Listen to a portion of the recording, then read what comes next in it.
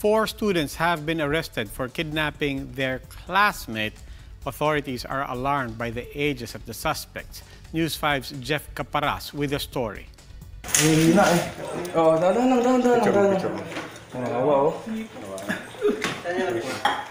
Kailan ka pa kinuwan dito, Juan?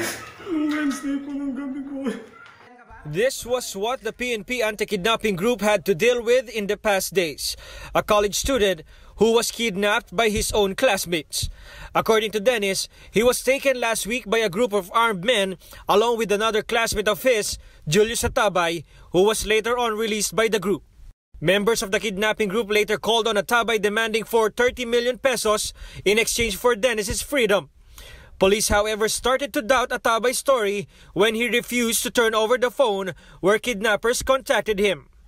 Ayaw niyang i-turn over yung nego phone doon sa pamilya.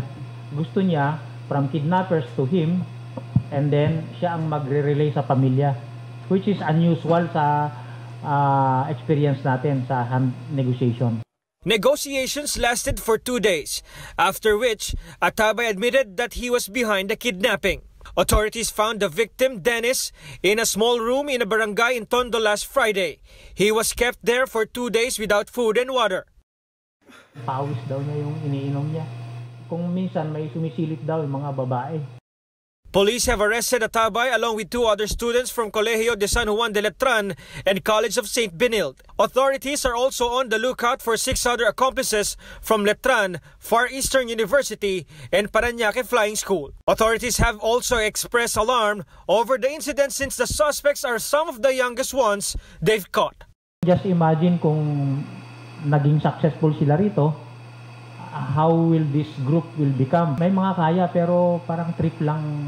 The suspects, meanwhile, say the kidnapping stint was just for fun. 150 pesos lang daw kasi yung allowance niya. PE teacher lang yung tatay ko, 150 ang binibigay. Ganun. And then, gusto niya magkapera. And even yung iba, tinatanong namin. And casually, sinasabi nila, gusto ko rin magka 7 digits. Ganun. So, yun lang ang motivation nila.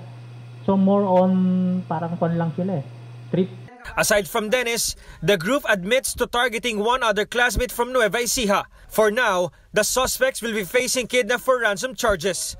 For News 5, Jeff Caparas, We Are One News.